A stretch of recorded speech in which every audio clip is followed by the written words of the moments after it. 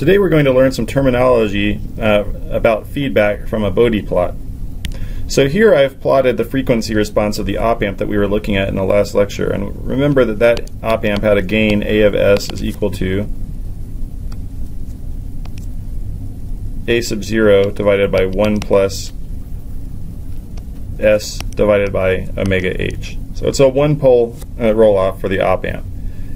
Of course, the DC gain is given here, and at high frequency above omega H, the amplifier's response rolls off at 20 dBs per decade. This is the open loop response.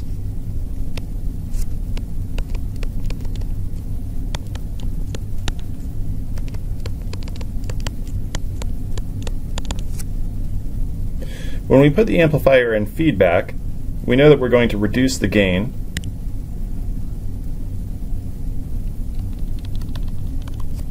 So I'm going to draw the gain of an amplifier connected in feedback. And here the gain is reduced to a value of A prime. Now, this response follows a line out until it meets the open loop response, and then it follows the open loop response. This is called the closed loop response.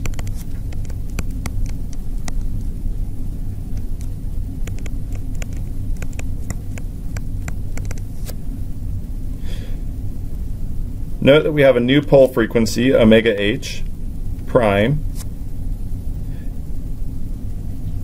but the point where the amplifier crosses 0 dBs of gain, or unity gain, is the same. This is called the transition frequency.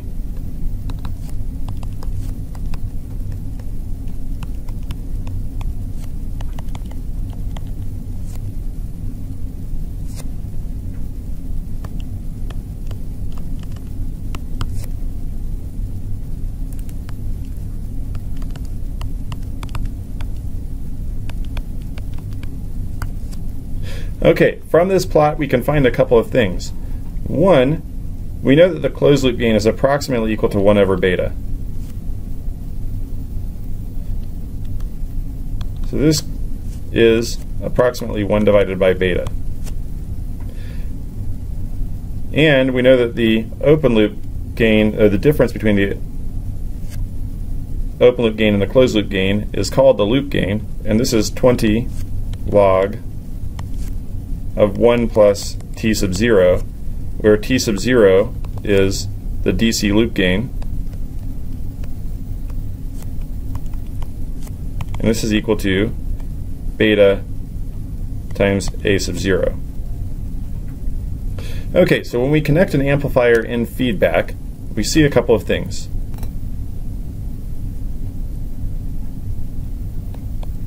Closed loop gain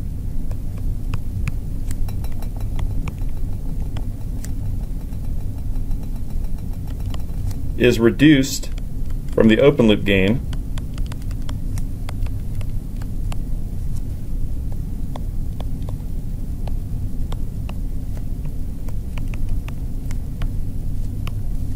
by a factor of 1 plus T sub 0, that loop gain.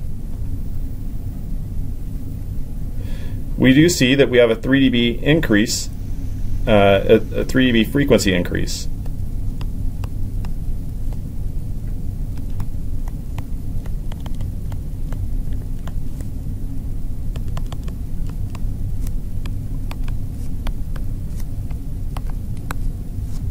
And in fact, omega H prime, our new 3 dB frequency, is equal to omega H times 1 plus T sub 0. And what this leads to is the fact that the gain bandwidth is a constant, the gain bandwidth product.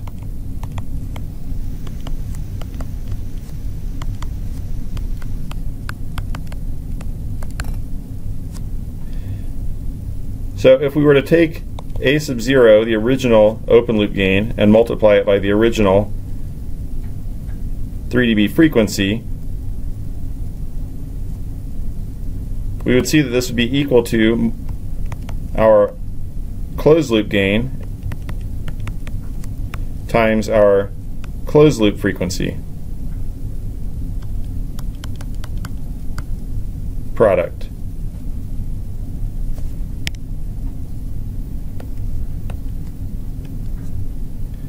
In other words, these are equal to the same thing, which is indeed our transition frequency, omega t.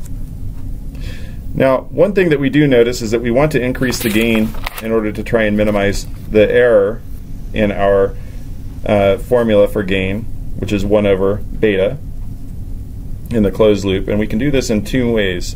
By cascoding. Cascoding increases AV by increasing R out, but we get less voltage headroom.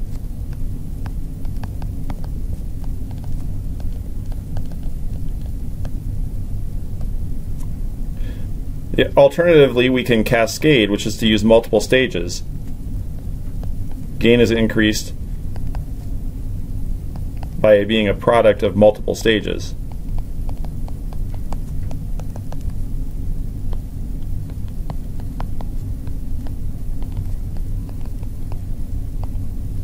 And what we're going to find out here is that this costs more current